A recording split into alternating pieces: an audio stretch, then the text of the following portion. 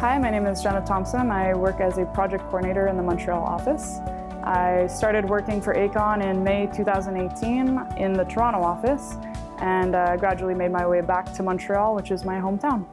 I work in estimation and scheduling for the airport station of the REM project here in Montreal. All engineering students at one point in their degree get an iron ring, and I remember I had just finished celebrating my iron ring ceremony. So I posted a picture on my social media, and one of my old teammates kind of reached out and was like, "Hi, are you looking for a job? Because we're looking." And before I knew what was happening, really, I had an offer signed, and after writing my last final exam, I packed up all my stuff and moved to Toronto.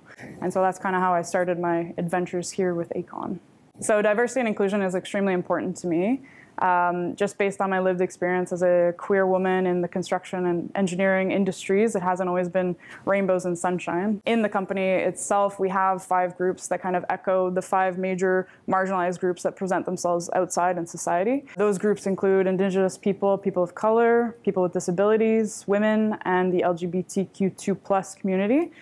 The employee resource groups do anything from celebrate successes within these groups or acknowledge history and even look internally at the Aecon policies. I really appreciate Aecon's efforts to kind of create a safe space for these groups.